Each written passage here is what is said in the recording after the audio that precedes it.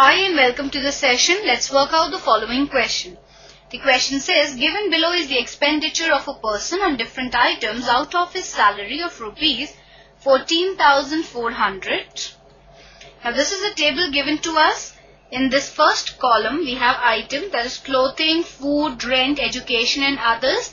And second column we have the expenditure. For clothing we have 2,800, for food we have 3,600 and so on.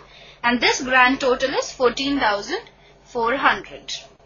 Now, we have to draw a pie chart to depict the above data. So let us start with the solution to this question. First of all, we see that on clothing, the person is spending 2,800 rupees. Therefore, the central angle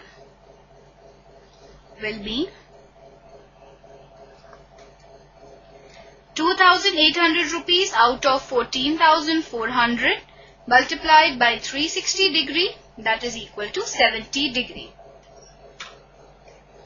Now second, on food, the person spends 3,600 rupees.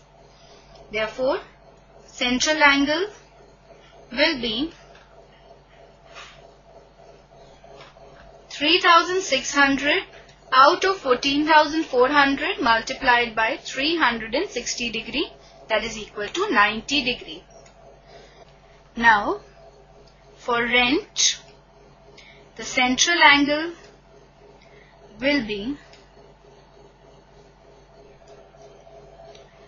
3,600 divided by 14,400 multiplied by 360, that is equal to 90 degree.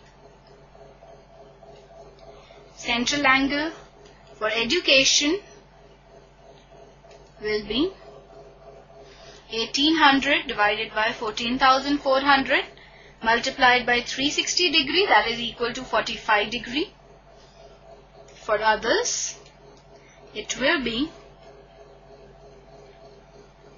2,600 divided by 14,400 multiplied by 360 degree is equal to 65 degree. So the required pie chart will be this, wherein the share of food is from central angle is 90 degree, rent is 90 degree, clothing 70 degree, others 65 degree and education 45 degree. So this is our solution to this question. I hope that you understood the solution and enjoyed the session. Have a good day.